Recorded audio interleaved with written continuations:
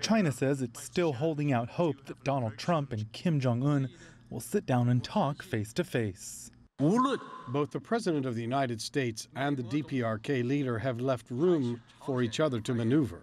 U.S. officials on Friday suggested a historic summit scheduled for next month might still happen, just 24 hours after President Trump announced he's out. Wang Qishan, the Chinese vice president, was speaking at an economic forum in Russia on Friday. Also on stage, Japan's Prime Minister Shinzo Abe. After initially saying he supported Trump's decision, Abe said world leaders should do everything they can to help ensure the talks take place.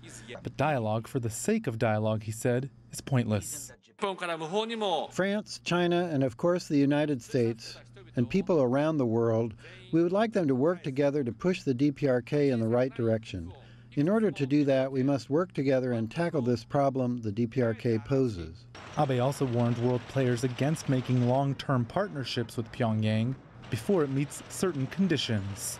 The event's host was Russian President Vladimir Putin, who on Thursday defended Kim, saying the DPRK leader, quote, did everything he promised in advance.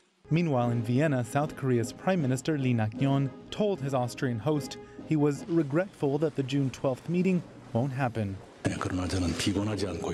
I am not being pessimistic about it and still have hope. I believe we should revive the historic opportunity for denuclearization on the Korean peninsula. An optimism also echoed in Beijing. We strongly hope that both the DPRK and the U.S. can cherish the recent positive progress, stay patient, demonstrate goodwill, and move in the same direction. Roee, Ruttenberg, CGTN.